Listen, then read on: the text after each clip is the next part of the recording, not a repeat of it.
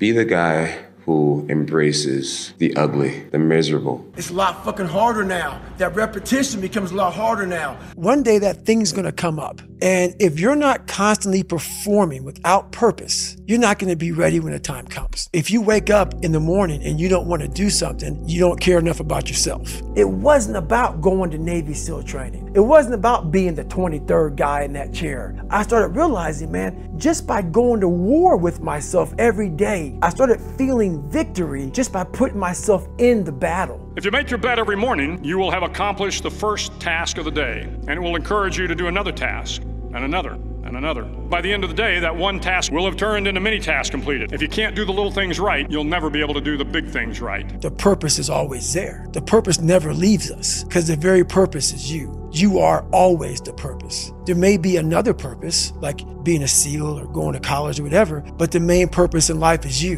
What happens when I decide for myself that I'm gonna do something different?